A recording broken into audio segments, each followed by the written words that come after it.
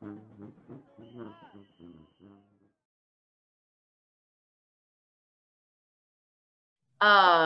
is Amanda McFillin. I'm the manager of programs and interpretive services for the Historic New Orleans Collection. I'm so delighted to have y'all all here this evening for our program, Showing Love, Parades, Mutual Aid, and the Importance of Place. I just want to share a few notes about tonight's program and about the exhibition before I turn it over to our moderator, Rachel Brenlin with the Neighborhood Story Project, to start our discussion for tonight.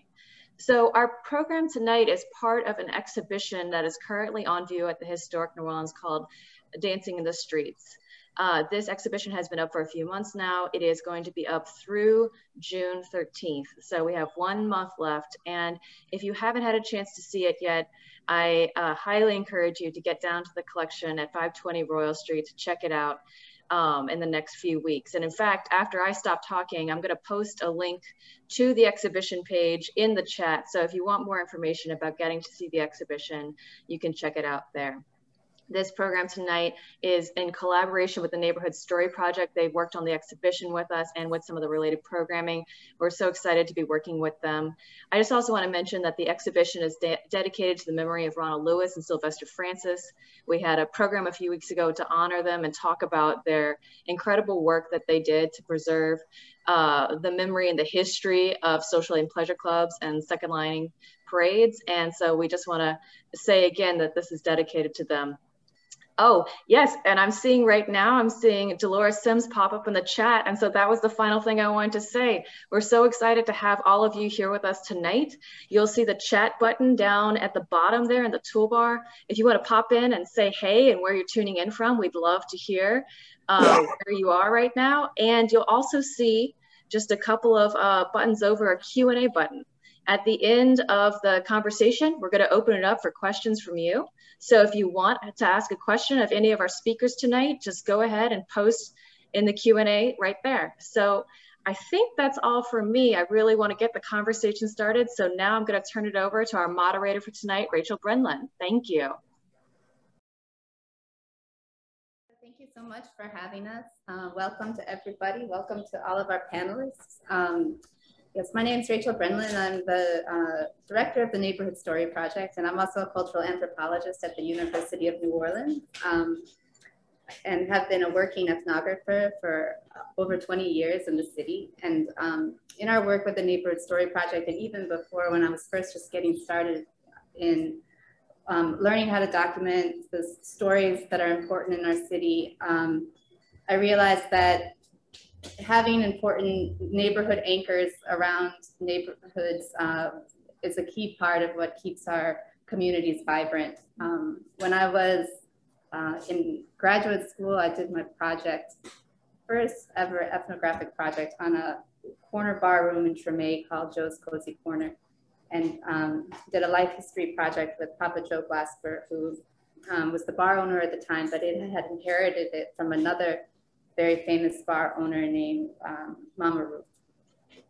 and Mama Ruth Queen. And I just wanted to read a little excerpt from an interview that I did with Papa Joe years ago about the importance of these kinds of spaces.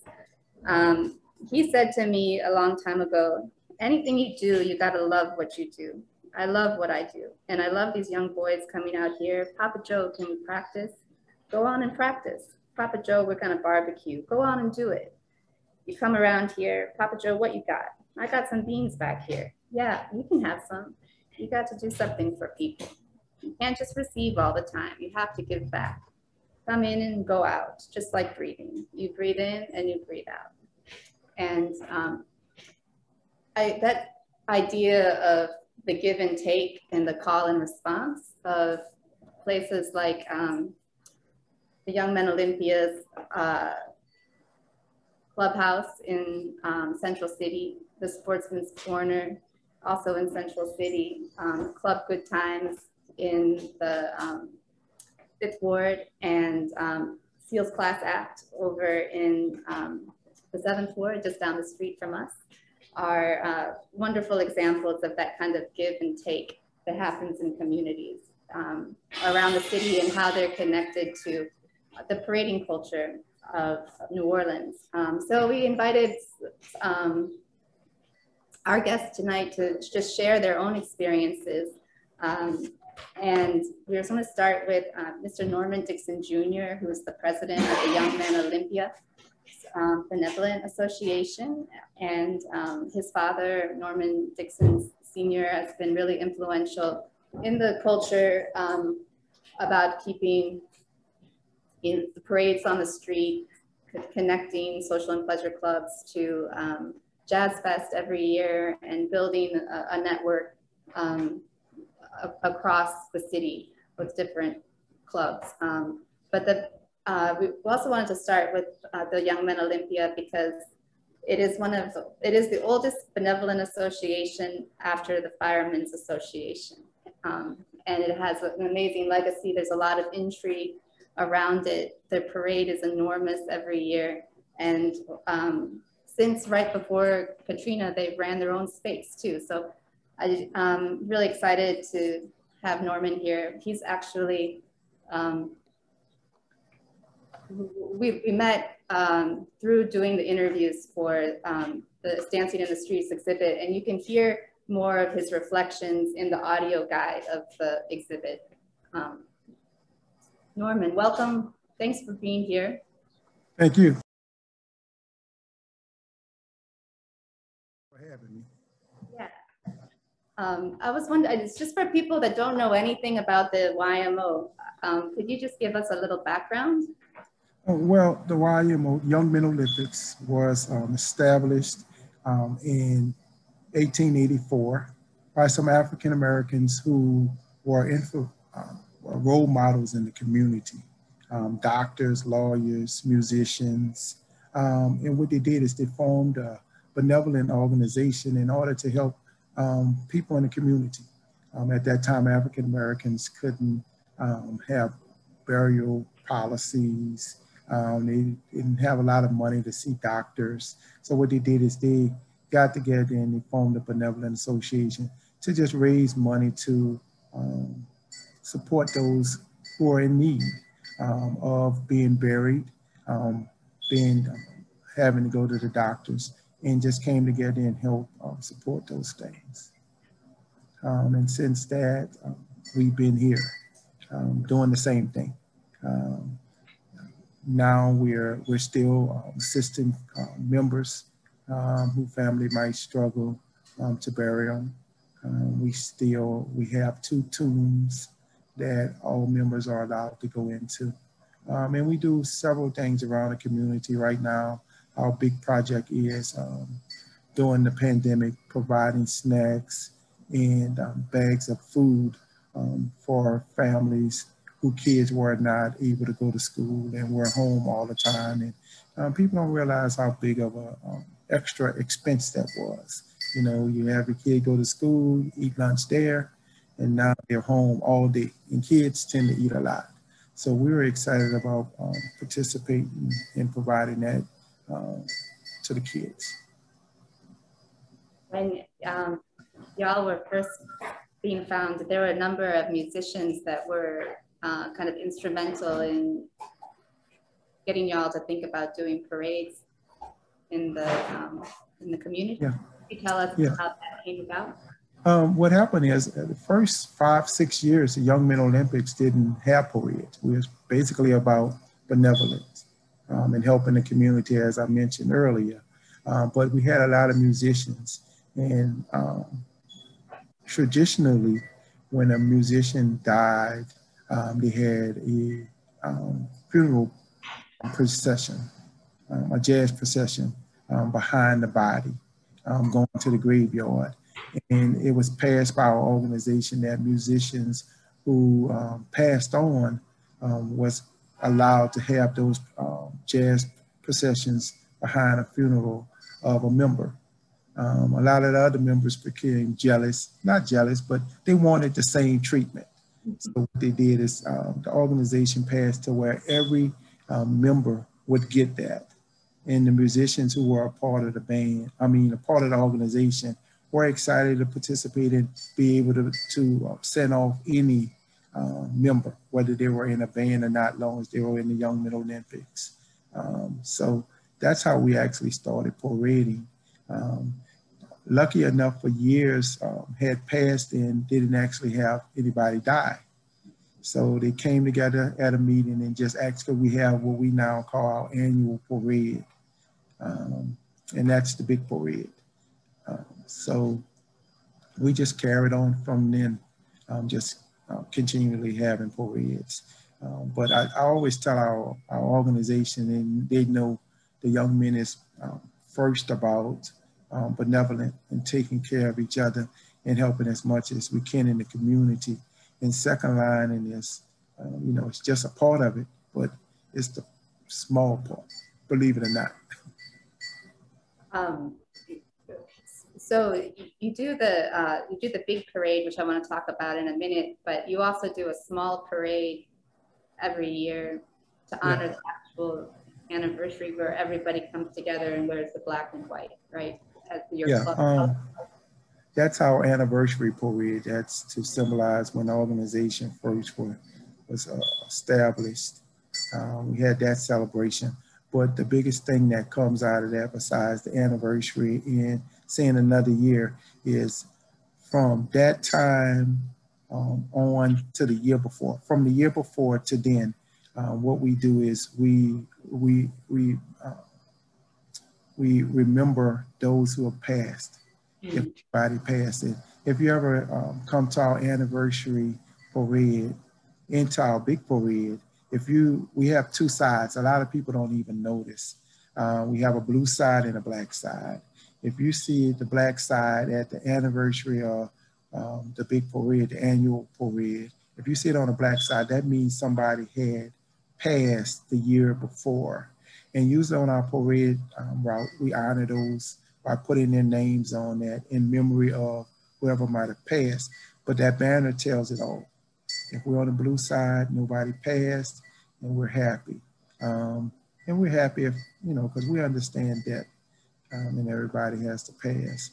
But we have it on the black side, so. And I know that a number of your members got very sick with COVID, but everybody has made it through, right? Yeah, we had 6 members, actually, all 6 were on life support at some point, and all 6 made it. And I made this big speech. You know, sometimes I can get emotional when it comes to this organization because it means so much to me. And I actually told them, you know, after all the years of saying we're still an organization and we still have a brotherhood that does not rely or depend on having a second line.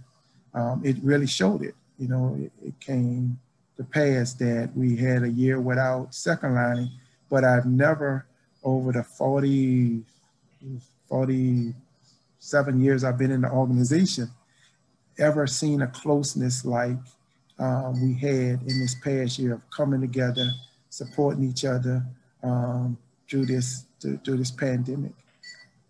So, yeah, that's amazing. And you know, when people have come to y'all's big parade, they see, you know, y'all have many divisions. There's at least 5 divisions, right? 6. And then the body is the 6, or is the? Oh, it's the 5. Well, we count them all as together. Together, okay. But one of them is the body. Okay, can you just, because I know, so how many members are there? Right now, we have a total of 137 last time we counted. Yeah. Last time I got a count. But actually, it's crazy because we've been having people join during the pandemic. So during the pandemic, we might have about 12 or 13 more members. And that was surprising. But once again, it was good to see that because that right there told me that they were coming in because of the organization and not because of the second line. So. Just for people who may decide to come to your parade for the first time when we can open the city back up, could you explain how the body works and the other divisions so when they see it, they'll understand? Yeah, what happens is the body is, we call it the body because that represents the organization. That group would always have black and white. and anybody in our organization can parade in that group. And I always say, and I tell them, sometimes I get upset, all of these groups can go long as we keep the body. So whenever everybody try to start doing their own thing and getting outside of our bylaws, it's like, hey, you know, you don't have to stay because we can go with the body. That's what we originally had. One time they actually had, remember talking to older members, and they had one band and they had like 78 people following one band. And that's amazing. But yeah, that's what they knew at that time, you know, organization get one band. So now we're at, we have 6 bands. We usually have the best 6 bands in the city. But the body comes out first. They lead the parade and they represent the organization. And I was telling them, since I've been in here, I've been in 8 different groups. Wow. And none of the groups that I actually parade with are in except the Untouchables, which I had the honor of starting that division. But all of the other 8 are gone. Only thing remains the same as the body. And I just wanted to acknowledge too that there's so many clubs that parade around the city that have grown from y'all, different branches. I was just thinking about Joe Black and Furious 5. Yeah. Joe Black, yeah, he was with the Furious 5. We have 9 Time. They came from the Young Men Olympics, even though they're in the Night War. We have members from all over. The original 4, Perfect Gentlemen. All those guys used to parade with me when I was young. Decided to go on their own. And we're not mad. We enjoy them. They still support us. We support them whenever we can. And still, because one thing is once you're a Young Men Olympics, you're always one. Can you tell us the story of how y'all decided to get your own space? Yeah. It was really easy. One day we were just in a meeting, and us younger guys at that time, I was just coming out of college, and we had a number of young people in, and we were like, man, why we keep meeting in these, you know, we were meeting barrooms, we were meeting gyms, local gyms, we would meet in halls. We used to rent the Elks. You know, we originally started in a funeral home. Gertrude Geddes, who was a great partner of ours because we're benevolent and they were a funeral home. And every member, when I came up in the 70s and 80s, went to Gertrude Geddes. If somebody in the Young Men died, you know where their body was going to go through. And it's great because we still have that relationship with them. Every year they send us streetcars for our parade for free. And that's something, you know, the original owner had promised to do. As long as there was a Young Men Olympics, Gertrude Geddes were going to supply cars. And so every year they give us streetcars, you know, and just say, here, this is what we said. But back to what you asked, the story is we decided we went to a meeting and said, hey, but we just got our own building. And they were like, yeah, I guess, you know, it was no big thing. If y'all want a building, we'll get y'all a building. And, you know, and so I was going there basically thinking I was going to have to give this big, long speech of why we need a building. Try to say, hey, we could afford it. And I had this financial report because I was the financial secretary at that time. And I was like, hey, we can easily afford a building. And they were like, oh, yeah, if y'all want a building. And after it was all said and done, I asked my father, I was like, why did y'all never have a building? It was like, we weren't worried about a building. We just wanted to come together, and they enjoyed meeting at a bar or meeting at a clubhouse somewhere and just fellowshipping, not only with themselves, but with other people in the community. That was the big important thing to them. They never cared about basically saying, we have our own building. It was so long they had the opportunity to come together. And one week, sometime we would be at this bar, and one week we might be at that bar, you know, but, you know, and I understood what he said after he told me, and I was like, yeah, we got everything we needed to do accomplished wherever we were. And the biggest accomplishment was coming together and enjoying each other. Because we would have meetings. If we had a meeting at a bar, shit, I remember I would leave my dad and them there, and they would be leaving. They'd get there at 12 o'clock and come home 9, 10 o'clock at night. I'm like, but that was their way of coming together and fellowshipping. So, well, tonight we have the Elloies here from the Sportsman's Corner, and I was wondering if you just, as kind of some last reflections, just want to talk about your relationship with their bar over the years. Yeah, well, once again, through my father, I learned about the Sportsman Corner. His dad and my dad were real good friends, and he often talked about him, and I often found him around there at the bar, you know, having a drink, fellowshipping with, you know, Steve's dad and other members of the young men. They love that club, and we still have a lot of members go there, and it's always on our stop. It's always a stop. And he always welcomed us. One of the people that I admired was his mom, Miss Teresa, who passed. And she always welcomed me from the get-go. Little Norman, that's what she called me. So, and she always befriended me and asked me anytime I was there, if I needed something, how could she help? And it's always been great. So we always had a relationship with each other. So it's great seeing him around.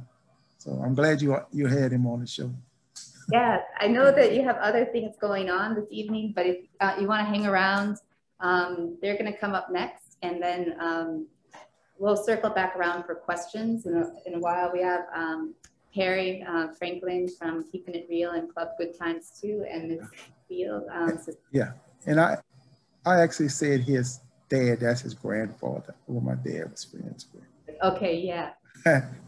There's 3 generations of the. Yeah. Well, thank you so much, Norman. I really appreciate it. Thank you for having me again. Yeah, so thank y'all so much for being here. I would like to present Caesar and Stephen Elloie, who are part of this 3-generation lineage of the Sportsman's Corner. I don't want to overtalk and not give them the opportunity to tell their own stories. So we'll just get into it, if that's okay. But the Sportsman's Corner, as Norman was saying, is an incredible institution that's been a huge anchor for Central City and really all over the city for generations. And I know it's hard to keep a space going and to fill it with life if you don't have like ongoing support from your community, and y'all have been able to do this from generation to generation. So I don't know, Caesar, if you wanted to begin by talking about the early days, and then. Well, I think Norman did a really good job of laying it out, as he mentioned, how people have reached out and helped one another, how they helped bury people, because my dad did the exact same thing. Evidently that was something that caught him, because there were quite a few people whose funerals my father paid for, quite a few people whose electric bills he paid. Wow. There was one guy that spoke at his funeral, a fellow, talking about when he wanted to purchase a house, and my dad loaned him the money, but he never worried about getting it back. Wow. But that was that kind of, that's that kind of community. And my stories come from people like Mom Boudreaux and Bo Dallas, listening to, you know, as I listened to them, sat around and listened to them talk about how that corner was a people's corner. That was the corner they met up in the mornings before they went to work. They all were like worked on the riverfront. They were painters, carpenters, school teachers. And during the days of my father, that's who frequented that place. That's who was there all the time. Everybody had their own seat. And if I walked in that door and I'm sitting in, particularly this guy McCullough, I was always in his seat. And nobody told me I had to get up. His seat was like right at the end. Nobody told me I had to get up. I just got up. Everybody had their own glass with their name on it. You know, this was a real community-based environment. They had their own games they played, like they had what they call a crawl party. What is that? And at the end of football season, if you bet against the Saints, there was a red carpet on the floor. You had to crawl all around that ball.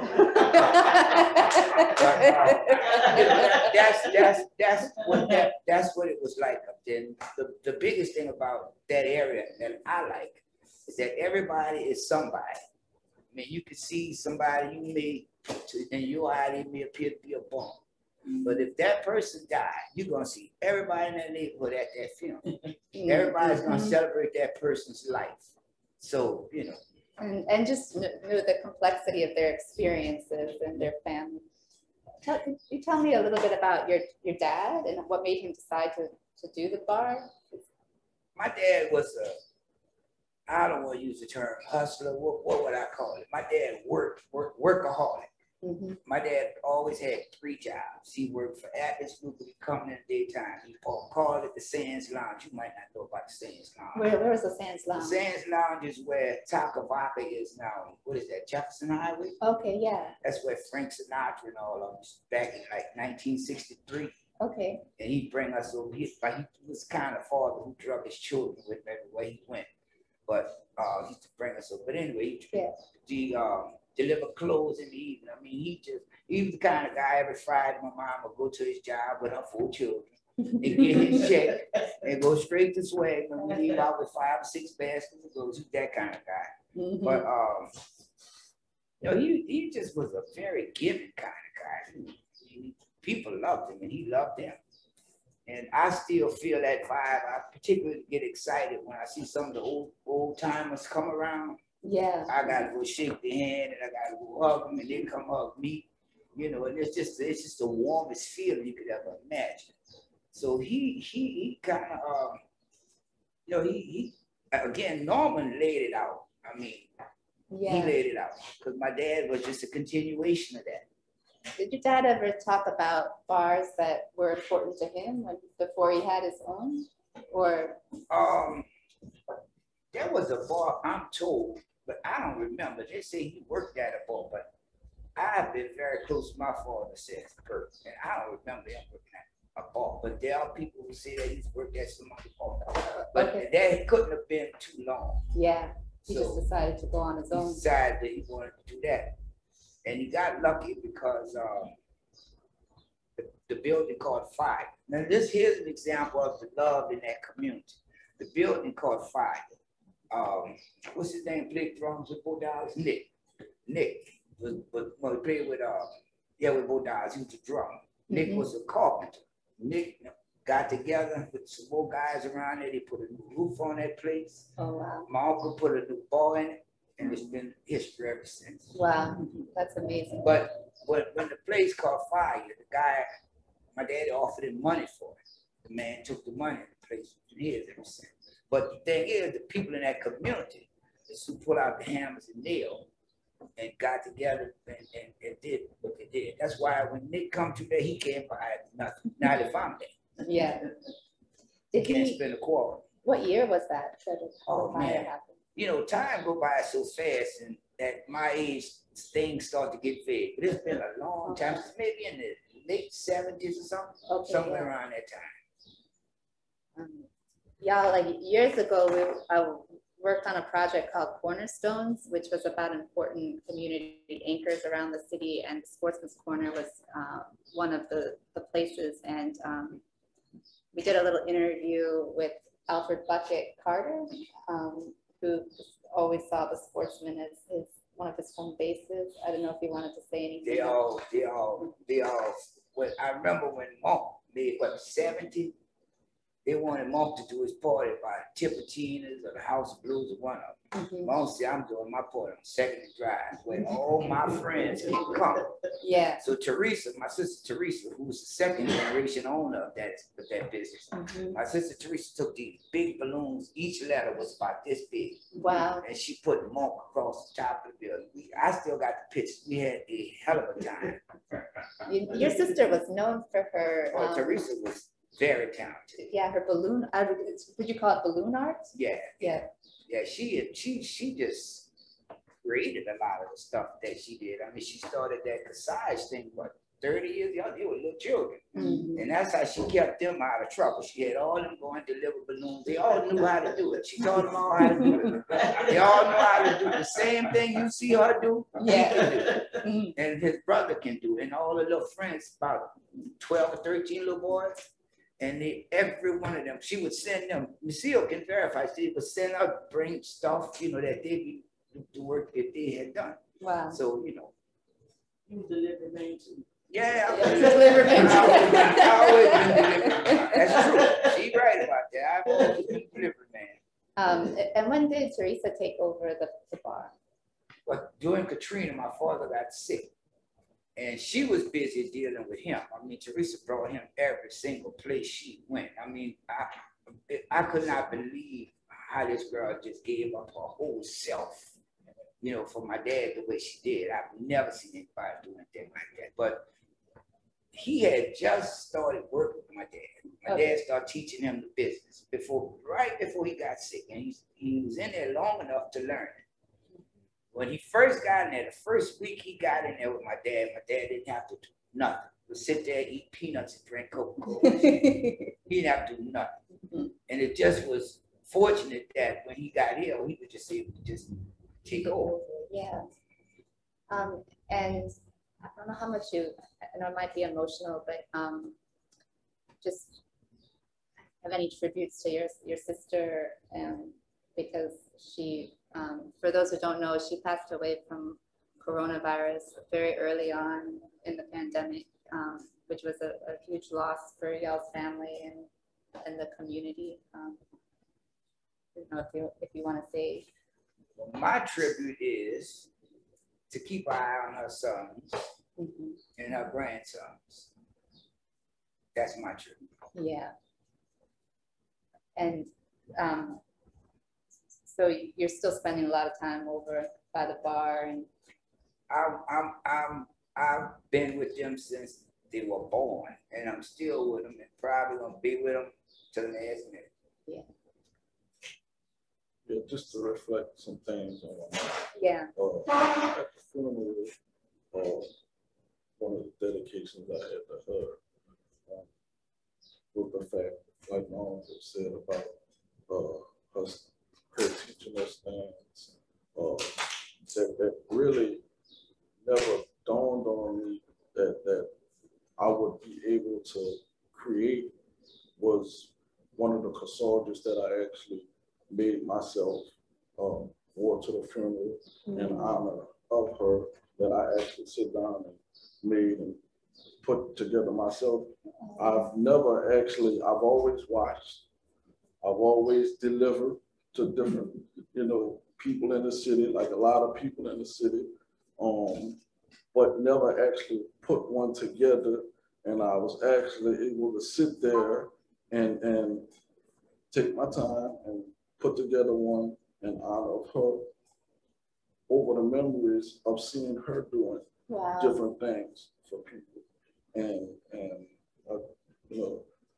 I actually did a good job and put all my blessings into it in order to have that where that took the funeral for her, and those are some of the things that, will go along with it, in honor of her.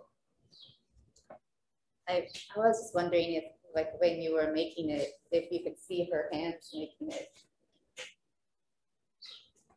Pretty much, and to think about it, it all just came to me when actually I had never created one before. Like I said, I've always watched, I've always delivered for her, always, did other things that she was involved with as far as decorating other venues, other bars, other halls, sales class act, just a lot of other numerous places in the city, preferably maybe 80% of the bars that are in Central City, in New Orleans. And it was just one of those things that just came to me. Yeah. So yeah, I want to say that she had a hand on me in doing it. Yes. Yeah. For you, what has it been like to, what was it like to see your grandfather running a space that was so important to so many, and then just, you know, to be doing this with Caesar and your mom and the rest of your family? Well, from the beginning, I never actually seen myself as being in a bar, operating a bar. I always looked at it as I was helping, you know, and I was giving my best. You know, coming up, I drove trucks and I did numerous other little things, and that was the direction that I was heading. But, you know, in life, you know, it takes you different places, and I found myself coming up underneath him, keeping that business alive, you know, which I enjoy doing, and you know, and keeping his legacy going on, you know, and that was one of the things that my mom actually was big behind too, keeping that going, and I'm just glad that, you know, I'm here today and I'm able to go on in a third generation in order to keep the business afloat and keep it going. Tell us what it's like to host a parade, because y'all host so many throughout the year. It actually, it's time consuming. You would think you would just go there and open up the doors. No, it's a lot of just getting things together beforehand. You know, you just got to get there and have things in order, because there's a lot to it. It's not just, you know, I'm there and I'm doing this. It's a lot of food out. Yeah, it's just a lot of Add extra wages. correct. Mm-hmm. Order more for the Eyes somebody clean up with his old. Right. And then you just have to oversee a lot and preparations for what's going on.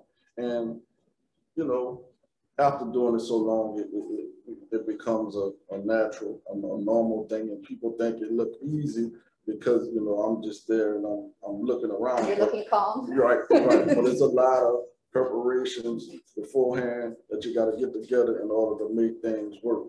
You know, and I'm glad that I was able to get that experience from working with my grandfather, from working with my mom, and in order to be able to keep things going. The other time of year that I thought people would want to hear about is Carnival Day. You know, that is an amazing celebration as well. That's a big old preparation too. Basically, for me, that's like an all-nighter. You know, basically, I'll be sleeping at like 2 days.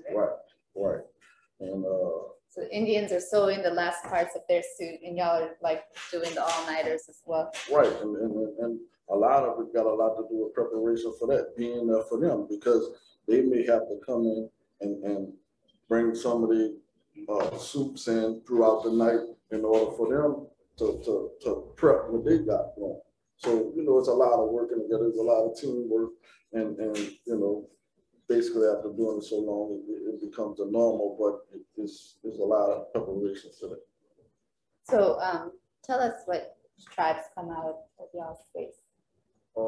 We got all kinds of different tribes. One of the major ones is the Wild McNuggets that was actually founded, and they actually are one of the biggest uptown Central City area, and a bunch of other ones, but mainly that one in particular. But they all come together and meet there. Correct. And do y'all do Indian practices too, or is it usually down the street? Well, we do host them ever since this COVID and everything been going on. Things been kind of slow because of what's happening, and at some point we'll go back to that. But yes, we do host them. Down the street host them. Our whole neighborhood community come together. Well, thank you so much for spending some time with us this evening around it. I know that people are going to want to ask you questions during the question and answer section. And y'all, this is a very wonderful place to spend the evening at the Sportsman's Corner or on a Sunday afternoon when the parades are coming by, or just when you want to hang out with your friends. Thank you very, very much. Thank you for having us. Yeah. Oh, wait, we should read the passage, huh? I'm sorry. So we, when we were doing the Cornerstones book, we did an interview with Teresa, so we thought we would just read a little bit in her own voice. Let me see if I can get it. I think it's over here.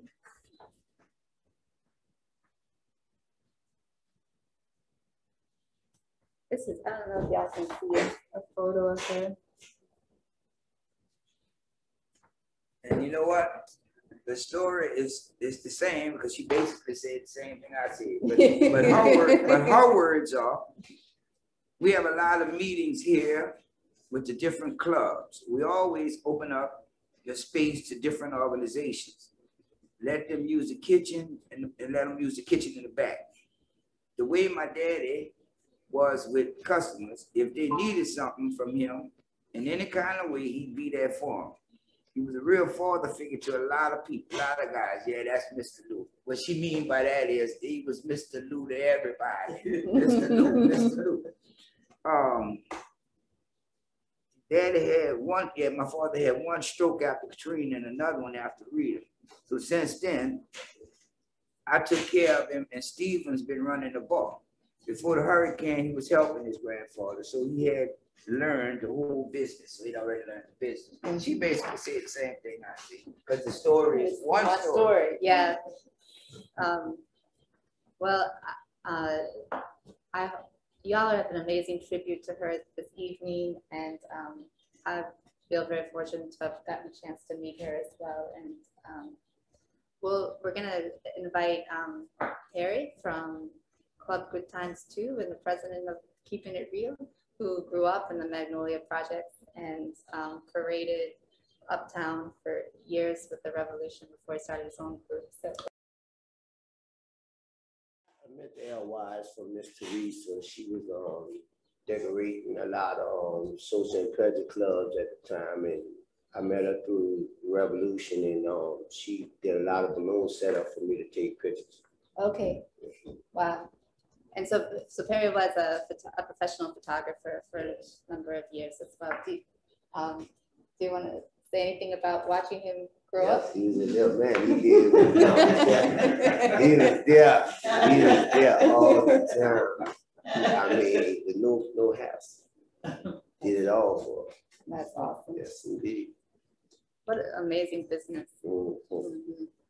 New Orleans aesthetics is just like, you know, you go around the world and you realize how incredible our creativity is here. And, you know, it's just like what Stephen was saying around the massages, like because it's like learning by doing all the time, you know, people don't even realize how incredible the creativity is. So you grew up with a bar room as well? Yes. Do you want to tell us about y'all's bar room? Yes, Club Good Time 1 was on Roman and Dare Young. Mm-hmm. Yes. And it was your uncle's bar? It was my uncle's bar, then it became my mother's bar. Okay, so tell us what it was like over there. Over there, we used to hold the Indian practice for Big Roddy from out the Calio. Mm-hmm. And we had a lot of second line came through there, and other fellas came through. A lot of Indians came through. Mm. And when was your uncle running it, and when did they transition to your mom? Over in the 80s, and got into my mom's in the 90s. Okay. Yeah. And so tell us, just to backtrack a little bit. You grew up in the Magnolia, yes, early in life? Yes, I grew up on Belmont and Magnolia, in the Magnolia Project, not too far from Big Chief $4. And so you remember all the corner bar rooms and stuff that were going on in Central City? Yes, Brown Dervis, the Rolling 12. Yes. From an early age, you were dapper dresser? No. No.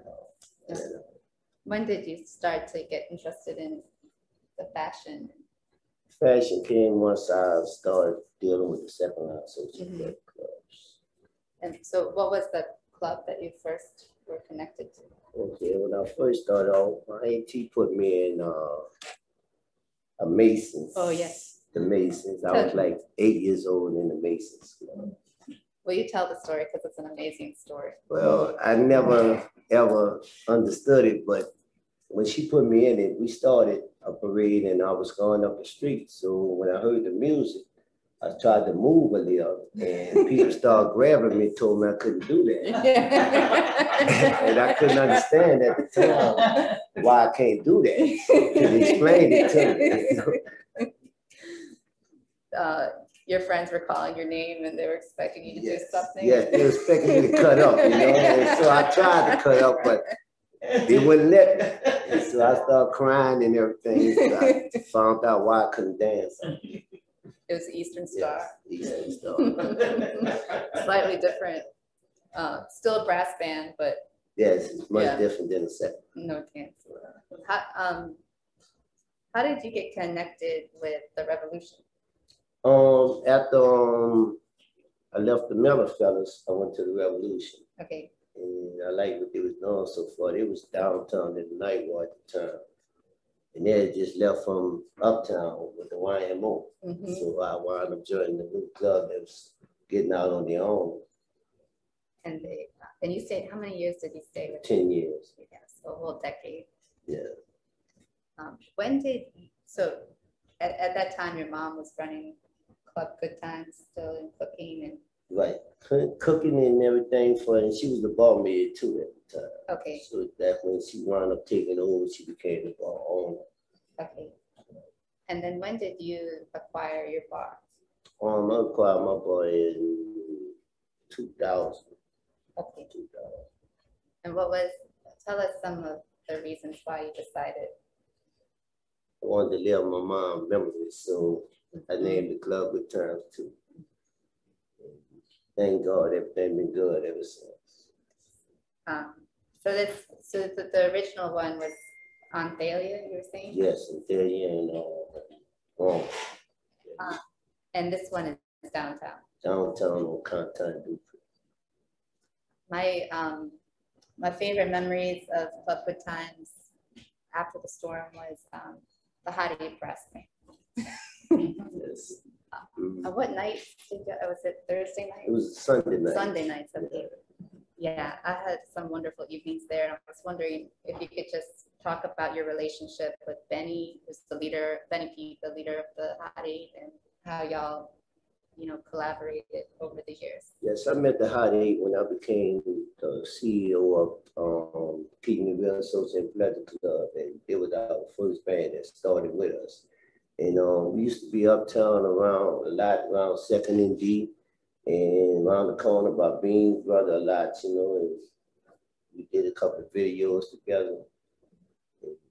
I used to work with Gennaro on the riverfront. Yeah. Yeah.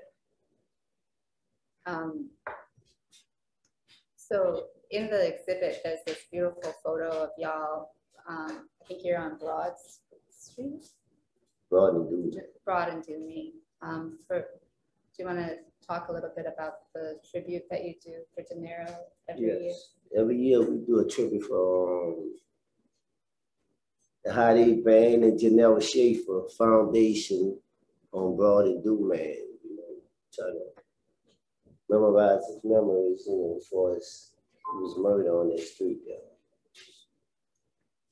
Gennaro was, he was an amazing person. He had become the band director at Rob Wayne for a few years. And after Katrina, a lot of the band programs had broken up. It wasn't, especially the middle school programs were not coming back together the way that they had been before, which were they taught music in middle school. And then when you got to high school, you'd be playing at kind of a high level.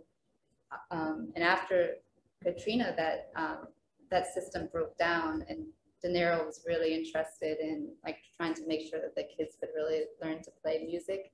At the Neighborhood Story Project was still at John Mack at the time, and De Niro's stepson went to John Mack, but there was all kinds of, you know, negative things happening around young people not being in school, not being with their families because of all the displacement. And De Niro was, someone was shooting at De Niro's stepson and they shot him instead, which was extremely devastating for everybody. But like when that tribute that y'all do is amazing. Yeah. We don't miss what you're doing. Yeah. Miss what you're doing. What is some of your favorite parts about running your own club as a second line club and then also as a bar owner?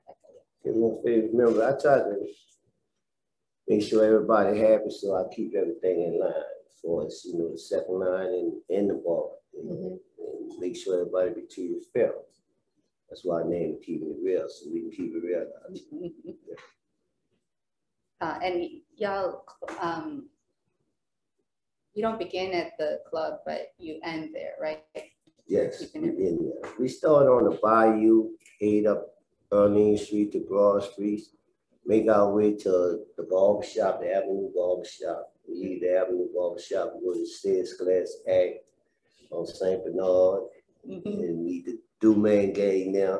And once we leave there, we go up the street to Victor's, and we leave Victor's, we go to Joker Polka on Orleans Street. Then we go back home to Club Good Time.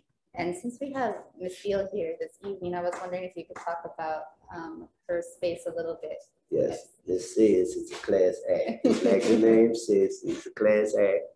I met a long time ago and I like to go to the bar because they have live entertainment and everything. And I bring my wife and my family with it. We have a good time all the time.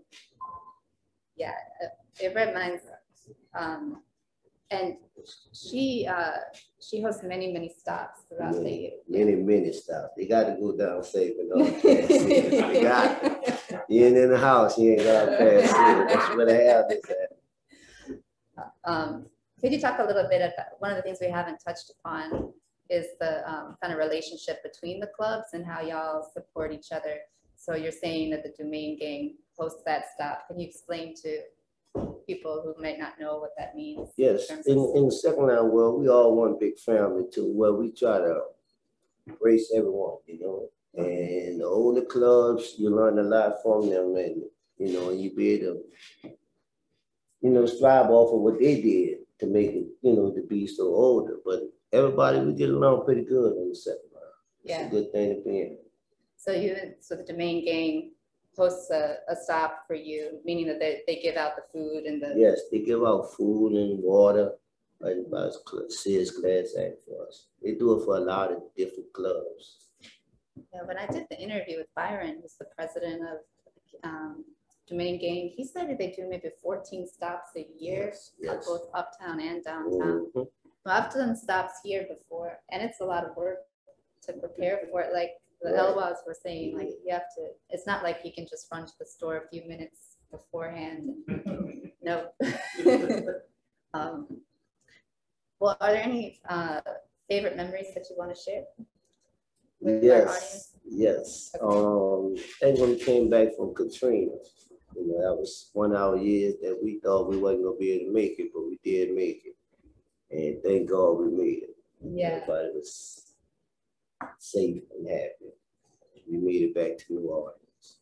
I was reflecting on how after Katrina, one of the things that, even though everybody had gone through such a difficult time, and a lot of people had lost people in the storm, we were able to be close together, and that felt good. And with COVID, we haven't been able to do that as a way of, you know, it's like we've all had to be separate from each other for a year. How has that been for your bar? I know that you've been doing a lot of food, cooking. Right, we've been doing a lot of cooking outside. Thank God He gave us the strength to do it, you know, and it's keeping us afloat, you know, keeping us together. And then with the second line, you know, a lot of the different clubs come around and show you love and appreciation and keep you rolling. So tell us, just for people who want to come support the space, tell us the nights that you have. On Wednesday night, we do steaks and chalk grilled oysters. And on Sunday night, we do steaks and grilled chalk grilled oysters. Char grilled oysters. Yes. Delicious. Well, we have one more guest this evening, who is Cecile Dalton, who everybody refers to as Miss Seal. And she's my neighbor down the street. And so I'm so happy that we've had this great overlap between everybody's stories. It really shows, like Carrie was just saying, the interconnectedness of the community and what makes it so special to be together basically every Sunday. Sunday is always a special, it has a special feel in the city. It's, you know, all around America, people are getting ready for work. And here we're like, we have this day where people are out and about together. So Carrie, thank you very, very much. Thank you for having me. Yeah, I love having you over here. Yeah, so y'all, I'm so happy to have Miss Seal with us this evening. She runs an incredible space on St. Bernard Avenue that's been at the hub of second line parades, but also live music and entertainment for a very long time. And thanks for being here with us. Oh, thanks for inviting me. Yes. I'm glad that you get to be over here in this space. Yes, I love it. Thank you. Another little corner space. Yes. Could you just tell us a little bit about your background, like how you got interested in parades and live music and hosting? Okay. Because you're a fabulous host. Thank you. By being in the bar business, I was living in Baton Rouge and my uncle offered me his bar. Married and living in Baton Rouge, 3 kids. I said, my husband's not gonna let me run no bar. And then I'm living way in Baton Rouge and constantly have to commute. And I went home and I asked my husband and he said, as long as you have my kids back here on a Monday morning for school, you could try it. He said, knowing you, you'll probably do good. So I tried it. And here I am. Wow. Yes, 24 years later. Did you grow up in Baton Rouge? I grew up in New Orleans, in the 7th Ward. I'm from the 7th Ward. My husband job transferred us to Baton Rouge. Okay. Yeah. Well, what does he do? He's retired now. He was working at a chemical plant. Okay. For Chevron. So when you were growing up, did you go to the parades? And I love the parades. I love the Indians. Yes, and I just never dreamed I'd be in a bar business, but then I started parading. I first started parading with it was called Lady Sequins. Okay. And then I branched out on my own and it was called the Data Dolls. Data Dolls? Yes. And then that's when I started the bar. Yeah. So where was the first bar? My first bar was at the Bon Ton on Florida Avenue. Okay. Yeah. Back in the 7th Ward. Yeah. And that was the bar that your uncle gave you? The Bon Ton, yes. Okay. And you were doing the social club at the same time? I was in the social club at the same time. And then later I moved up to 7 on the Miro in 2000. And I also moved on Orleans and Dergewall. I had a restaurant called Seals Hideaway. Called Orleans and Dergewall. And then I opened up another spot on Basin Street. And then after Katrina came, Katrina took all 3. And I was able to sell Orleans and Dergewall. And then I came back and I rebuilt on St. Bernard. Yeah. So you own the building on St. Bernard? I own the building on St. Bernard, yes. It's how soon did you start hosting second line parades? Since I moved on St. Bernard. Yeah. Yeah, back in 2000. The first one was Dumaine Street Gang. I was friends with a whole lot of the older ones. Okay, yeah. And I was the very first bar that opened up to Dumaine Street Gang. Yeah. And Dumaine Street Gang was the first one. They were telling me during their interview that really your space was like their grand finale, even though they do head back to the 6th floor afterwards. Yes, Like a lot of people don't ever leave. Yes.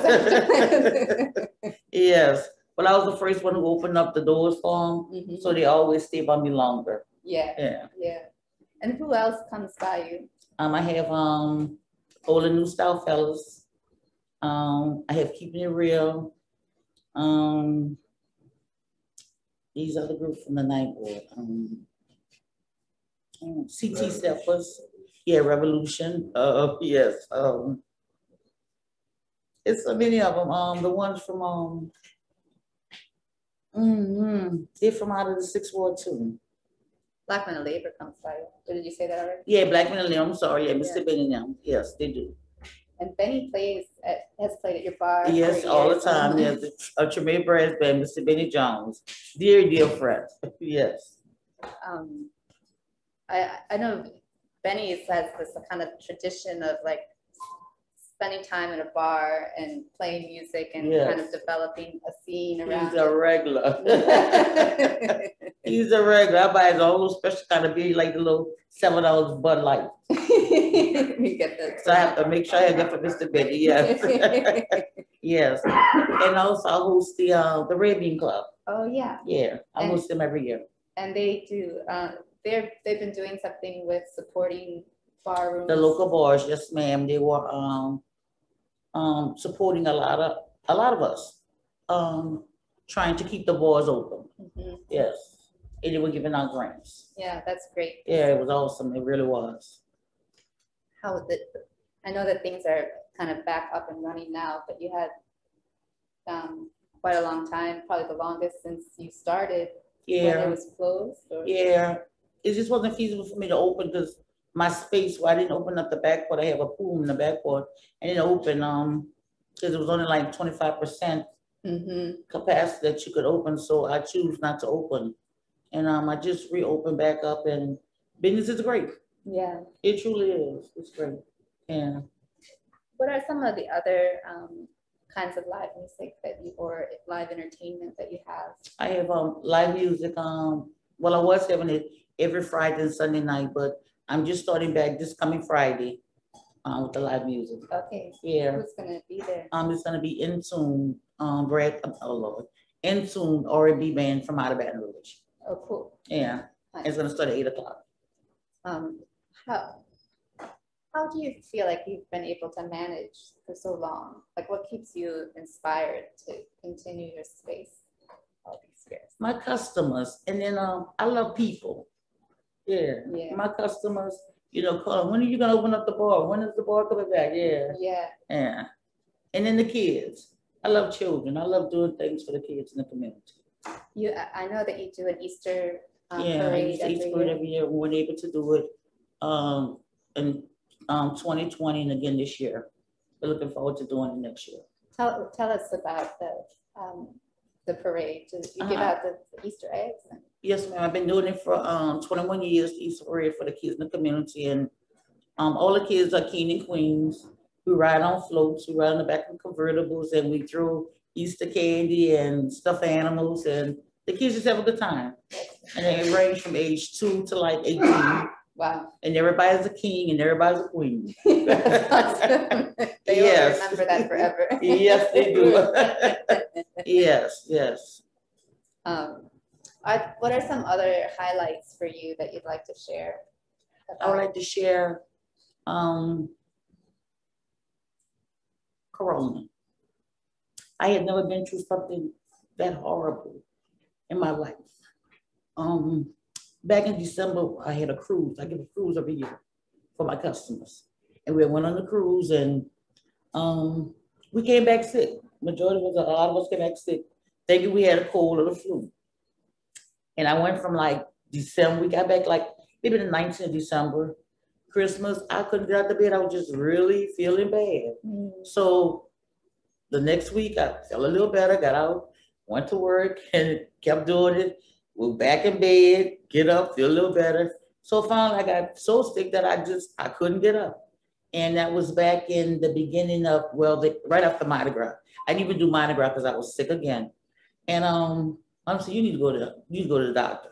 So I was just taking like over the counter remedies. So I went to the doctor. I was on my way to the doctor. Well, I called my little girlfriend, which is Teresa Elloie, his mother. Because she had been sick too. We both thinking we had the flu. So I had called, I said, Teresa, I said, I'm gonna go to the doctor. She said, well, still, I'm gonna go too.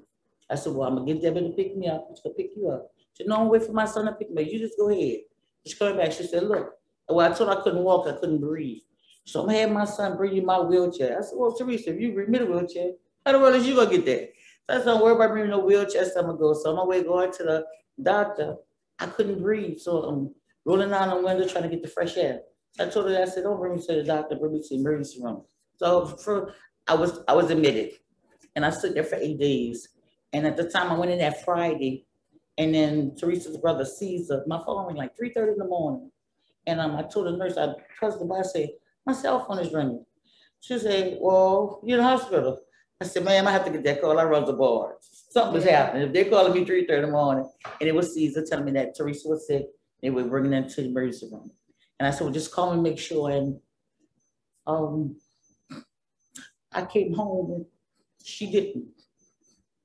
And when I think about her trying to help me, and she was sicker than me. And when I tell you it was my dear friend, she did all my cassages, all my balloons, and all I do is pick up the phone, and it could be the last minute. Teresa, I need this. I'm on my way. I christened my grandson last week. And as I was going to the church, I seen a white van. And I said, oh, Lord, y'all, look at Teresa. Yeah. I said, yes, Cecilia. But because I known her to be right there. And when I'm telling you that white van was parked right there, I said, oh, Lord, y'all, look at Teresa. I got so excited.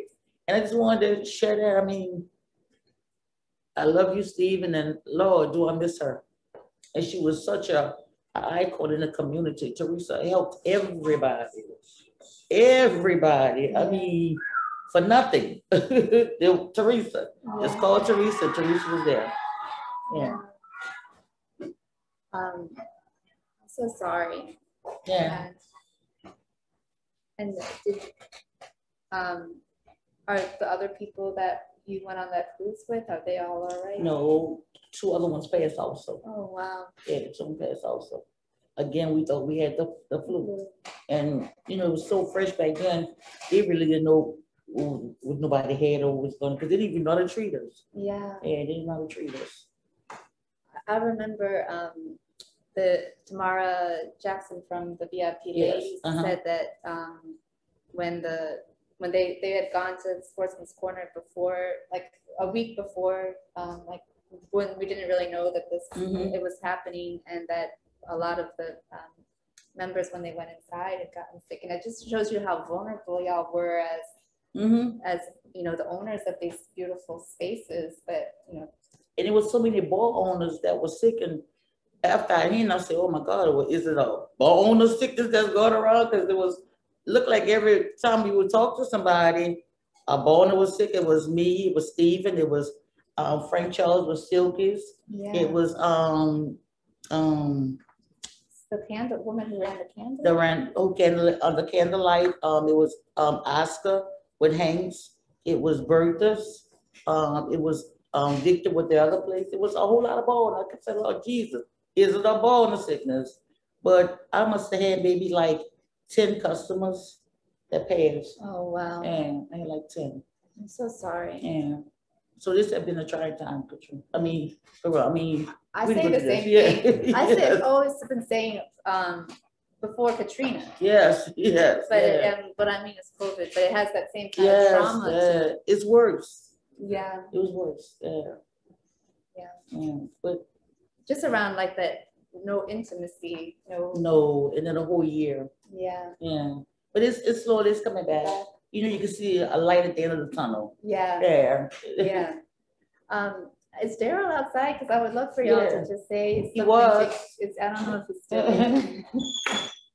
Thank you. Yeah. Yeah. It's so nice. So beautiful. Yes. And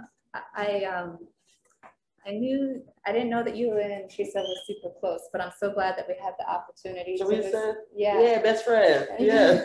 And knew how I met her. I went into Echo Drugstore, and this lady was working there, and she was making a massage. I just got in the bar and I said, man, that's beautiful. can you make me one? And she said, sure. And sure enough, she was working. She said, I'm gonna leave it at my house. Gave me her address. And I went, he was a little boy, Steve. And I knocked on the door, and sure, he said, I said, I'm Miss Steele. Your mother left some meat and gave her the bag. And yeah, said she's working at Edgar drugstore. Wow. Yes. Well, I'm not sure if Daryl's still there, but if he was. Yes. Yeah. Okay. So we can. Is there anything else? Maybe we'll ask see if there's a question while we're waiting for him. Is there any? Hey, hi. Hi. Hi. So thank y'all so much. This has been such an amazing conversation. We have just a couple of questions while we're seeing if Daryl is available. The first one's actually a comment. It's from a gentleman named Rick Weil, and he's at LSU in the sociology department. He just wants to say hi to Daryl and Norman. So so a shout out to them. Somebody here in the chat is asking if the recording is going to be available. Thank you for these beautiful interviews. That's Rachel is asking that. Yes, we will be making this available on our HNOC's YouTube page. So give us a couple of days to get it up there, but check back. And we have another question about that Cornerstones book, Rachel. Tara is asking where that book is available. Well, you can get it on our website. You can get all of the Neighborhood Story Project books. There's a little bookstore that's you can order directly and we'll mail it out to you. And that's neighborhoodstoryproject.org? Yeah. Perfect. I'll put it here in the chat for everyone.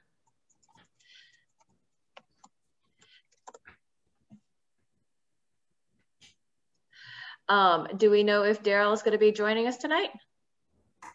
He may have passed by and we and continued on. No, wait, he was standing right there. Yes, ma'am. I talked to him, I told him the next after. Oh,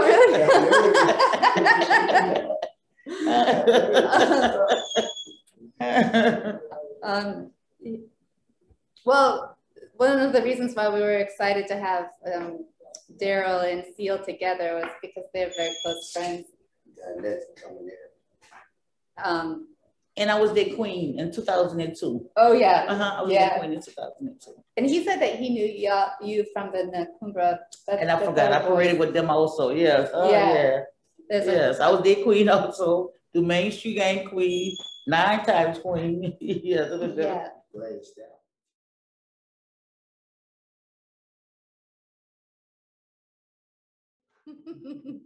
I just thought it would be cool if you could talk a little bit about, you know, our topic tonight is showing love, and we've had all these amazing bar owners here, but I thought it would be also cool if you could just talk about the importance of musicians, and because I've seen you over and over and over again show up for your friends at different parts of their life.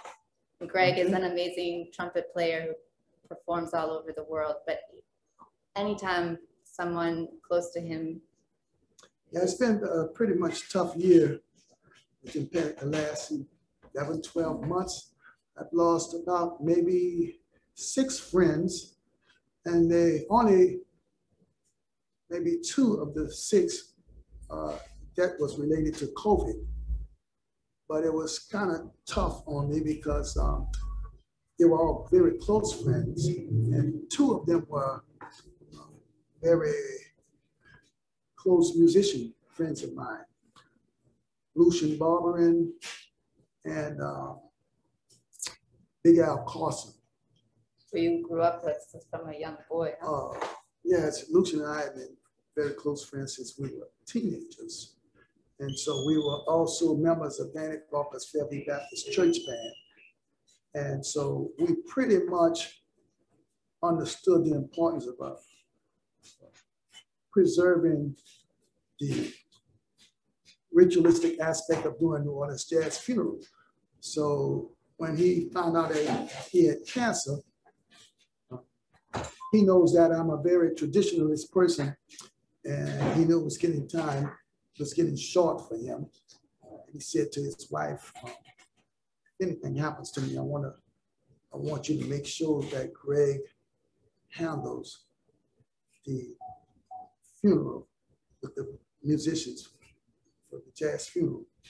And that's something that I'm very much commonly known for doing, stepping forward and make sure that a musician gets his proper send-off in a traditional way. I did it with Danny Barker,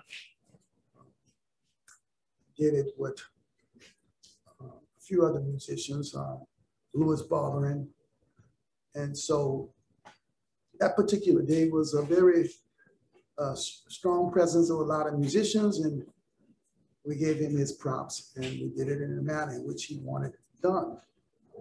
Now, there were two other people who were very close classmates of mine, and this year makes my 50th year reunion in my high school class.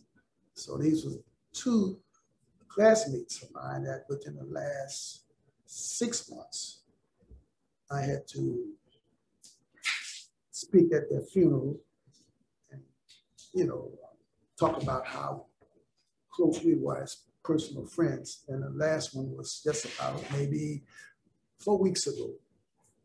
So it's very important that when you go through life and you meet people that have shared times with you and they have had an impact on you and you had moments of laughter and joy, sometimes you have to step forward and give strength to the family, because everybody has a different way of approaching death and dealing with death. And so I'm very grateful and happy that I'm able to sometimes come forward and be a pillar of strength for my friends, family members. But at the same time, I'm preparing for this 50-year reunion, and these two individuals that were my classmates, they were looking so forward to being a part of this 50-year celebration. So as we move forward, I know that there's a special place for me in New Orleans in terms of making sure that the tradition of traditional revival style, traditional brass band style music in its original state be carried on. And so that's one of my personal objectives as a musician, to carry on in the tradition of the traditional New Orleans jazz brass bands. Being said that, I am the leader of the Young Tuxedo Brass Band, a band that I inherited the leadership because at a very young age, I worked with a lot of legendary musicians who felt as though that I was the person that would really carry the torch. And so far I've been successful at doing it, but I've had a lot of support with other musicians that I came up with. As we continue, we are now becoming the old musicians. You don't age though. That's something I've noticed. Yeah, a lot of people tell me that. I'm gonna look older than you in 1 year. Yes, but that's so funny because I did an engagement today, but did 2 jobs at 2 schools today. And a personal friend of mine, Frederick Lonzo, a trombonist. So he always likes to tell the students that we grew up in the same neighborhood, and I always had to cross him across the street as a patrol boy, but it was just the opposite. He was crossing me across the street. I didn't want to put him on the spot because I could have told the students, I said, well, look at him and look at me, and you decide who looks the oldest. But we had, That's in the Magnolia. Yes. Yeah. We uptown fellas, But also, Greg, will you just talk about your second home? Oh. Because well, I'm gonna say my second home is Scandinavia. Okay, yeah. Your second home in Central City. Oh, where I'm residing at? The Sportsman's Corner. Oh. I'm way off on another track. Most people know that my second home It's when you Scandinavia, start yeah, talking- your it's still children, Scandinavian. yeah. But when you're here in New Orleans, if you're looking for me, I'm at 2nd and D. And if you really want to see, come to 2nd and D.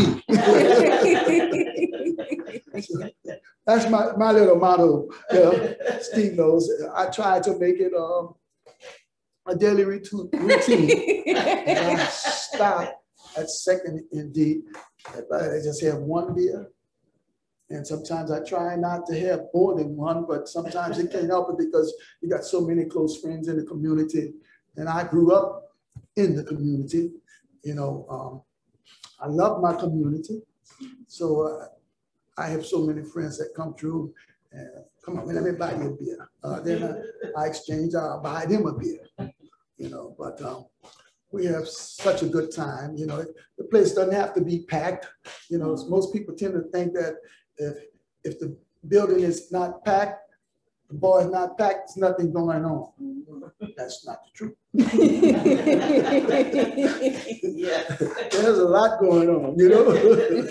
Just good conversation. And you know, most of the bars in New Orleans have always been that way. It's been a place where people meet. And one of the first things I wanted to hear after Katrina was that they were putting a moratorium on the opening of barrooms in New Orleans. And I hated that. Yes. And I said to one of the city council persons, I won't call her name, her name. I'm almost giving it away. But I said to her, I said, what do you mean you're putting a moratorium on the bars, bar openings? You know, trying to make it seem like bars are a bad place for people to be. I said at one time, the bars was the center of the community where people got off of work and came and sit down and socialize.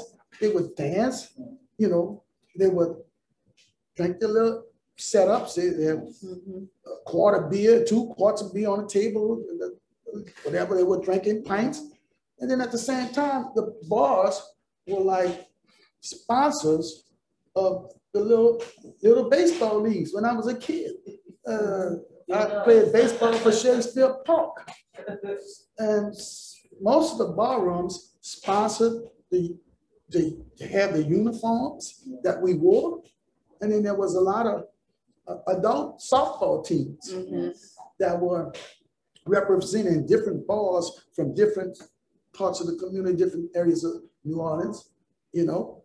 And so what do you mean you're shutting down the bars? You mean you don't want people to be able to socialize, be able to come together? And, you know, it's one of the most important parts of the community. You know, it allows people to be able to connect with one another and be able to, you know, share memories and be able to connect with people, especially after Katrina. You know, people were coming here and they have somewhere where they could say, well, you know, so-and-so is in Dallas. Yeah. Oh, I didn't know he was there. Yeah, well, look, I have a cousin there also. Tell him to give him his number. So it was, you know, it was strong for the bars to be open, you know, the ones that were able to be open. There were certain parts of New Orleans, like uptown, that did not really flood, closer you were to the river, you know. 2nd and D didn't flood. And there was other place called the Purple Rain. When I came back to the city, I think it was around, well, my house didn't flood, but I was back in New Orleans like 31st September. And the Purple Rain was the only bar that was open. That's the bar that's located at Washington and Saratoga. And that's where all the people were coming, and we, you know, able to exchange where so-and-so was residing after the storm. And it was like a meeting place, you know, for people to come and find out, well, who's over here, who's over there, wherever they may be, you know. But the bars is very much a very strong, intricate part of any community. You know, bars are not bad. And, you know, a lot of times if I'm playing engagement down in the quarters, if I got a little time, I stopped by my good friend Miss Seals' place.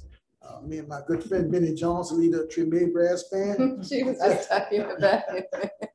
Benny might call me up on the phone and say, "Hey man, what you doing?" I said, "Well, I just got off a gig. I'm on my way. Man, come on over and have a beer with me about Seals." Yeah. Okay, Benny, I'll be there. So it's you know, we meet and we have good times, you know, and so that's where I'm at with the bars, you know. But then in the second and D, you know, it's like a hub stop for all the second lines uptown. You know, there's gonna be a parade if it's uptown. You can put your last dollar on the fact that most likely they're gonna stop at second and D. Yeah. Yes. You know, I don't play parades as much as I used to, but you know, many times when I was doing my jazz brunch at the Intercontinental Hotel, I played there from 11 in the morning to 3 in the evening, sometimes 2:30, and I would get off and just hoping that I could get uptown before they got to second D so I can see what they were wearing. You know? So it's you know, it was a hub site, you know, for most of the parades, you know, and with the Black Men of Labor, we parade from downtown. And my good friend Fred Johnson said, "Well, man, look, 2 places you got to put it in, Little People's and we got to pass by Seals." You know, got to pass by Seals. You know? So, and I love that part of y'all's parade because you basically circle her bar, which is really fun to see it coming from different directions. Yeah. Well, y'all, we have one more guest this evening. I know we're moving. Would you like to come up, Mr. Fred? I see you sitting over there. What's up? My friend from Joe's Cozy Corner.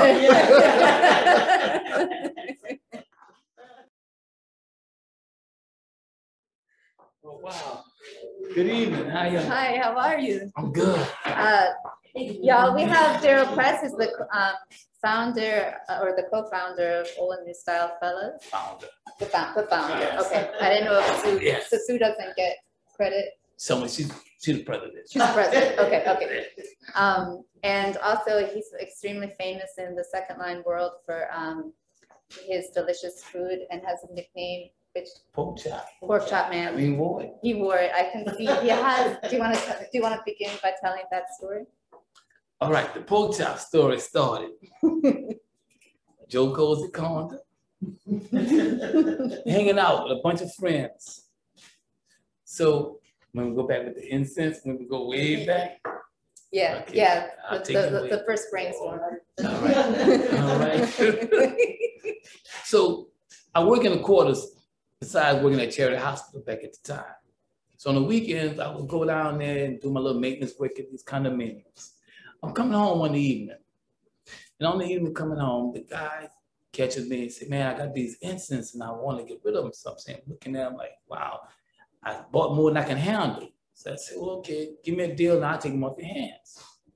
I take them home with me, sort them out, bag them up, aluminum foil at the time. After that, get on my wax. What you doing all that? So I don't know, but I'm going back around by the board and see if I can get rid of it.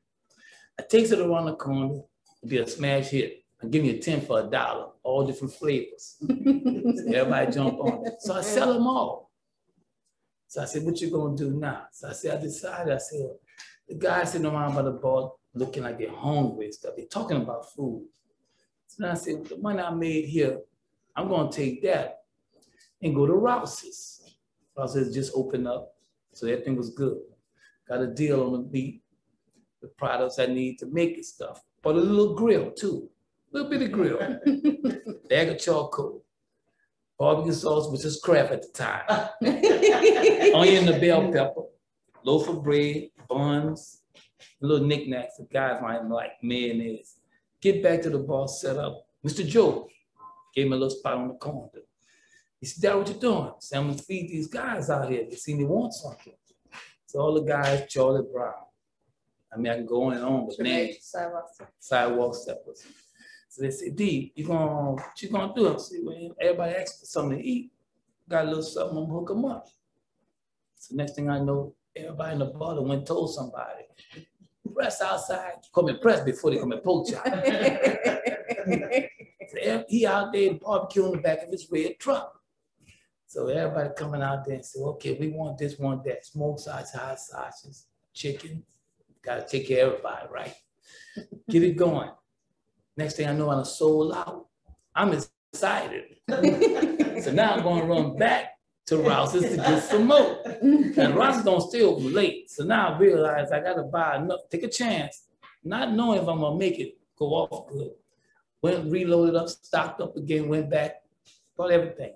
Everybody still hanging, the beer's flowing, everybody talking. We all meet and greet. That's what we do in our neighborhood. Meet and greet, take care of one another. I sell all that. The bar closed now. Time to go home, wrap up, go in. I take and go home. I wake my wife up and lay all the money on the bed. I said, look what I did with those incense. She said, well, you did good. I said, what you gonna do now? I said, I'm going back in next weekend. So from after that, we did that for a while. Then after things got good, we just started, took it to the streets. We go to the second line, we find out who's gonna be where. Because everybody who got good clubs gonna be big, lot of people. We go by Seal, we leave Joe, go back down the street by every bar in the city that's in the local area that had a parade, that's where we was at. So the thing got to the point where everybody looking for the poach out man.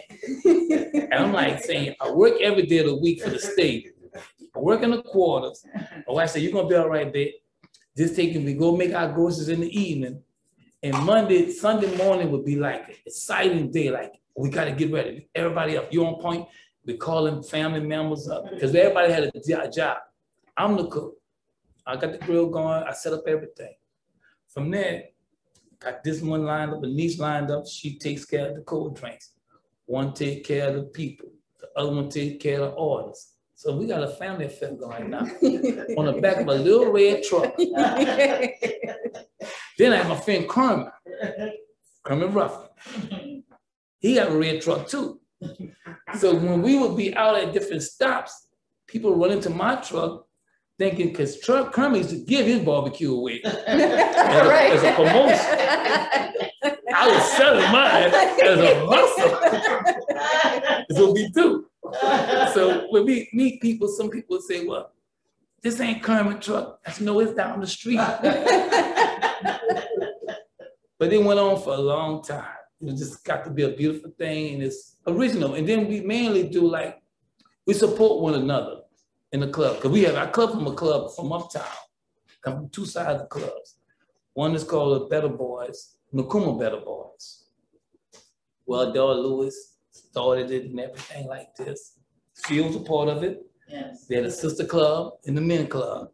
She was right along with us, seeing us through. Sponsored us, supported us. Then I get a brainstorm after being with Wardell Lewis for a while. Kind of like want to do our own thing, something different. So then I come tell my wife, I said, I learned everything uptown. How about me start a club downtown? She said, all right, babe, here go one of your brainstorm things. But after doing so, it was rough. Our first year we caught something camels, like trying to get over the hump. We pulled it off. 1997, be exact. Started the club, all the new style fellas. Once again, it was right there with us. Our queen and everything of this nature. Now forget Miss Jackie and George, where we started our annual parade from. But like with everybody, you know, you're in a club and stuff. You want to give all the people in your neighborhood a little sponsors, hit, a little celebration, and we do different things to back each other up, to support each other. We start every year there. So then people start saying, well, what you gonna do when you parade? I said, well, hire somebody, the truck gonna be off that weekend. Then there came a time I was a king too for the old and new style fellas. So they said, well, what you gonna do? I had a big old float. We got out of kennel. Got half the crown tore off getting it here. Had to tape it back on, but we got it done. Then they said, we're gonna be your grand finale. I'm gonna have the truck that's pulling me, have a grill on the back, and I'm gonna give everybody a poach out for free. That's how that went. And I got pictures of it because I got a little book. Didn't I take that book? Yeah. Everybody. Yes. Yes. You have to, when we were Oh, back, yeah, it's amazing. my dad. Oh, my dad. Mhm. You know, his nickname is Pete. He called him Neil Pete. But his nickname was Big Pants Pete because they said when he would leave out of one bar, as he feeling good, he was like pull his pants up, go to the next one. Blue collar red, little people, Chinese, which is called the candlelight, and of course Joe's Codes and called it too. They make it back in the days. They make their rounds, then they go on in. Yes. Nowadays we just go to one place and stay and go home. We're gonna be all right, I know soon. Yeah. Do you, Yes. you want to talk about like getting off of selling all the food all day and going by Joe's or Seals afterwards, and like for like Sunday evening music and why that's so important in the city? Oh yeah, well see, like in the Sunday evening after you get off, I would tell everybody, I said, okay, look, I said, I pay everybody up first. I said, well, y'all go home, clean up, we're gonna go eat dinner somewhere or something. And then after that, we're gonna go catch the jazz music, which Kermit was playing a lot at Joe's at Congress. Then we'll leave, stay there for a little while, because we gotta split this evening up, right? We're going by Seal, because she got the live band going on too. So we're gonna make that run by Joe for a little while, then we're gonna split away from there, go by Seal. And then sometime if we had a little time left in us, a little more than I think we may pass by Bullets and Seven Walk, Yeah. that area. But it was a thing where it's that you just enjoy a Sunday because after a second line, you went out and enjoyed yourself there. You went back home, ate Sunday dinner, or if you didn't get some off a truck or vendor or something like that, then you got ready, went to the next bar. Because we want to like do a thing where we support one another because each other, we live and drive off each other naturally. This is what we do. It's our culture. I've been in a couple of cities, been a lot of them, and I talk to people, what they do on a Sunday. If ain't no football, ain't nothing going on. Like us, we got football in second lines, or a festival. And then sometimes some of the people in the neighborhood might throw a little festival. You do concerts. So, I mean, you know, so it's like, hey, it's never a boring time in our neighborhood. And I love it. Wouldn't want to live nowhere else. Why? Got something going on every day of the week. And they don't let them know somebody passed. There's gonna be music playing for that person all during the week, all the way to the day that you bury. Yeah, this is it. I just wanted to give a shout out to Trouble for his amazing artwork, y'all. If you've never seen the old New Style fellas come out, at Seals, you change twice, right? Yes. So the first time, I mean, you should tell the story, but there's the artwork that their club does is absolutely phenomenal. We made stuff of the simplest things that one wouldn't even think of, like paper plates, paper white cups. And then the thing about Trouble is like, we never know what he's gonna do because he don't tell us because he don't want it leaked out. You won't know. And I live in the house with the child, and sometimes I don't even know. I work a lot. I'm going back and forth, but you look at him and say, everything all right, man? He say, yeah. We may buy something, do something, he'll send me to the store, or we'll go to the store. And when he in one area, I'm thinking he over here somewhere else. But until that moment in that morning, you won't know. And I'm an umbrella fanatic, so I get to do my thing in the umbrella thing. I'm like known for umbrellas. That's my thing. And he makes them, but he always make them the half of the night before. So I don't even know what I'm getting. I tell him what I like, but he have it on point that day. And sometimes it be so big, I can't bring out the ball. I can't get it, I gotta have it sitting on the side covered up because you don't want nobody to know what we doing. And he makes anything, if you think of a gadget, one year he did, what you call like, let's go with this thing you call like all the things you do with televisions. He had televisions from way back in the 50s and stuff.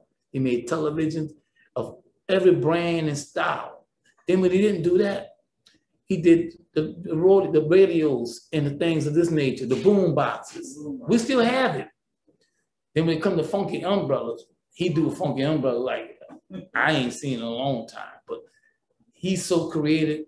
He's a genius of the club when it comes to decoration. Hands down, hats off. He need a crown or a trophy, and he won't say nothing. He's humble. He just want to be in his area, in his own zone. He be making stuff so small that you can't even see, but you put it together, you're like, wow. So I don't know what he's working on for this year, but you already got a year to go. So what's coming up, you just got to come see it. Trouble the man. Trouble the man. And Daryl, I just have one last question for you, which is that there's been some, can you give us the report on what the city is saying about the season? Well, so much, we're feeling like, in a nice way, if you could do Jazz Fest, why can't we have the second line? So we're waiting and we're not saying anything, so we're just listening and waiting to see what's gonna be said and what's gonna be done, but that's how we feel. Because some of us that are taking, we go to Jazz Fest, so we feel like we could parade at the Jazz Fest, why we can parade in our streets in our neighborhood. So, man. Yeah, and I also heard, which maybe this is a rumor, but that the city was proposing that there just be one route for uptown and one route for downtown. Is that a rumor or is that something that's actually understood? We only know that we would like to run our route and we don't know nothing else about if it's true or not. You know how rumors start. Yeah. I mean, because I would say the poetics of the parade are about everybody being able to choose their own route. Right. That is the concept. Because, like, if someone supports you, you want to go to the person that supports you and support them. Yeah. And everybody might be slightly different. Right. And it might not know the person that just came online that you might be sending us down the street to stop the meet. I mean, there's a whole lot of places on St. Bernard Street that we're not familiar with that just came up. We don't know, but you know, and so, and then how would you regulate a parade supposed to go down? What way would you send it? Up Claiborne, down Claiborne, around? I mean, what's the logic with that? I just am going on the record as 2 thumbs down with that idea. Definitely. Yeah. Might get 10 thumbs down. Thank you. I'm just talking about the ones. Yes. Well, thank you so much. One of y'all, I've been doing all these interviews with everybody over the year, and hearing about Seal and Daryl's friendship was one of my favorite parts of. A long time. Wow. It was really great to have everybody here together and to have Stephen and Caesar with Seal and it's so much love. Yeah. It truly is. So we got for each other. Yeah. For y'all too. Yes. And that's so we got love. Yeah, so much love. So we feel, we know. That's all we know. I mean, that's all we know. That's our neighborhood. That's what we do. It's like sharing food. That's why I called the talk "Showing Love." That's it. Hey, you didn't tell us that. I drink one of that. I got your beer. Oh, Budweiser? I got something else.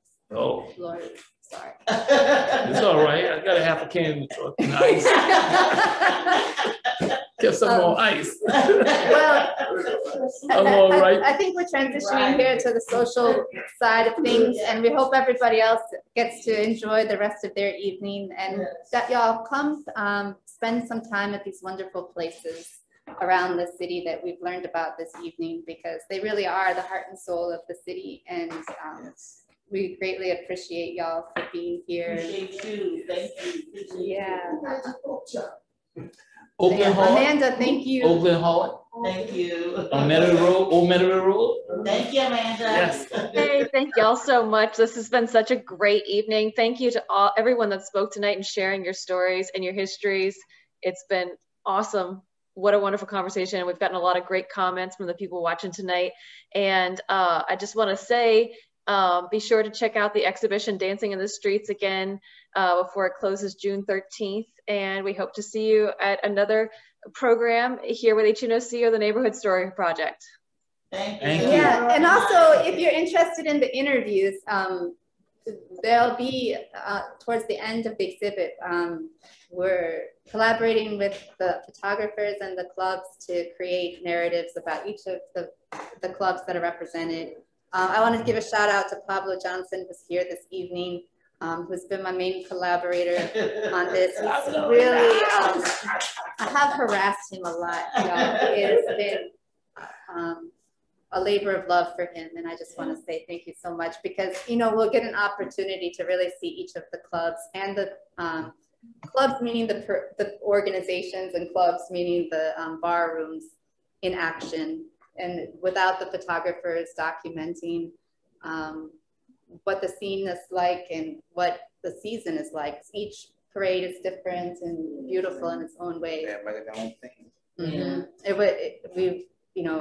We would lose something as well. So, yes.